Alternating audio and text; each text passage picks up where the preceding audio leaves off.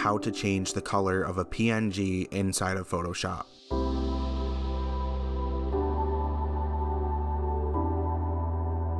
Okay guys, so I have this arrow here and it's a PNG that I just found online, and I really want it to be like red or white or something. I'm trying to point to the Tesla in this picture. So what I'm going to do is I'm going to select the PNG over here in the layers tab, and then once I select it, I'm going to go down to FX, and in here go to color overlay, and as you can see, the PNG automatically changes to the color that is pre-selected here. And so I'm actually going to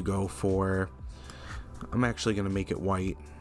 Yeah, so there we go. Now I've made the arrow white. But yeah guys, that is how you easily can change the color of a PNG in Photoshop. If this helped you out at all, definitely make sure to hit the subscribe button and notification bell. That way you're updated when I create new tutorials, and also please make sure to give this video a thumbs up so it can rank higher in the algorithm. Thank you guys so much for watching, and I'll see you guys in the next video.